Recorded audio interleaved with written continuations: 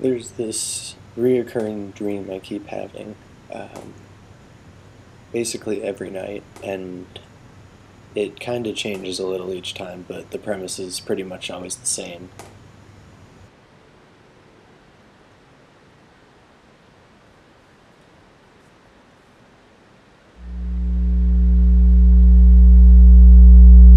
I start out either at my house or one of my old houses that I lived at in the mountains or in the dorms or something like that, but it's always someplace I used to live, and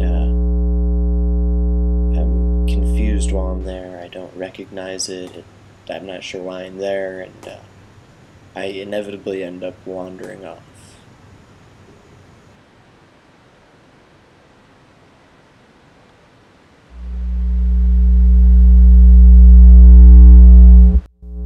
What follows is always fairly different, but what ends up happening each time is I'll find myself walking onto campus, and once I'm there, I usually, find some embarrassment where I remove my pants inexplicably or something like that. And every time I run into somebody who informs me about this monumental test I'm missing and I didn't study for, and I begin to panic.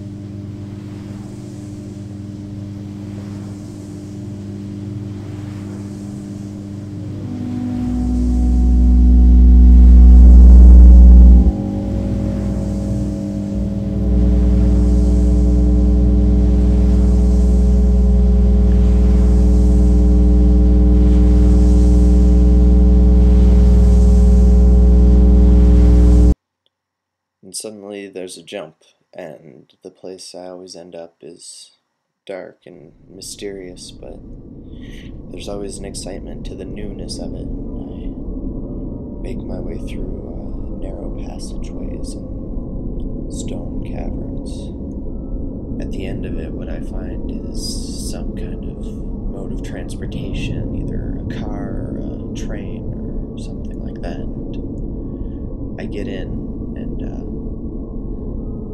I buckle up, and we go somewhere. And I never know where we're going, but it's someplace far away, and it makes all the stress that came previously in the dream just not matter.